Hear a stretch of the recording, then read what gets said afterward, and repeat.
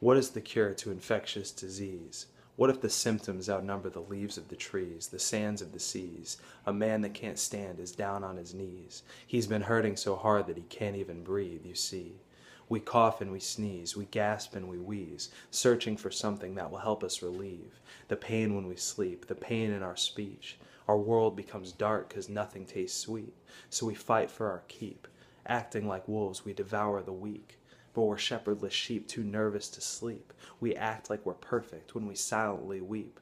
Our sinuses bleed with envy and greed, selfish consumption as we consistently feed. We consistently ache. We consistently take pills with names that are fake. Just let me escape. Just let me put all of my faith in things that forsake. If I just lost some weight, if I just were in shape, if I just had a house with a boat on the lake, cheap thrills move through our bodies like cold chills. We'll pay with our credit cards these bills. We're dressed in our best just to look like success, but we need to be healed. Our nation is sick with the sin that will lead us to death, and we need to be healed.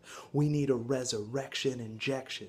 He was nailed to the cross just to heal our deception. He was beaten and bruised just to heal our deception. He broke the back of depression. He knocked the teeth out of death, gave his last breath, rose up from the grave and said, "You're no longer slaves. You've been freed from your pain, your heartache and shame. Just call on my name."